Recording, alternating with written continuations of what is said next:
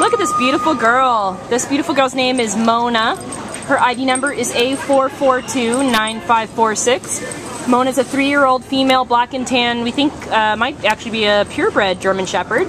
And she came to the Baldwin Park Animal Care Center as an owner surrender on July 13th. We did not manage to get a reason why that we know of. Mona is about 60 pounds. She's a big girl.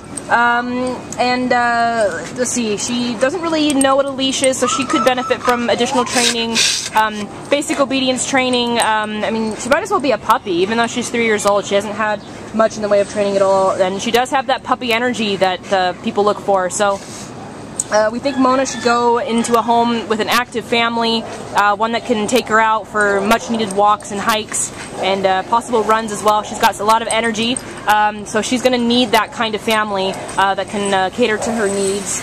And she would also fit best in a private home that has a big yard, fenced of course, so that maybe she can also run around in the backyard, so she doesn't have to possibly go on a walk or a hike every single day if you just want to let her run around and get that energy out.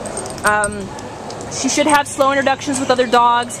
She gets a little too excited and should have supervised visits. Either that or she could be fine with just herself as the only dog in the household too. We don't think that she would work very well with smaller animals like little dogs or cats. She seems to have a bit of a prey drive, so it would be safer if she was by herself. But hey, then she could just be the queen of the castle and she can get all the love from you, and what dog wouldn't relish that? I mean, that's about as good as you can get when you get adopted from a shelter. Be the only queen in the household and get all the loving.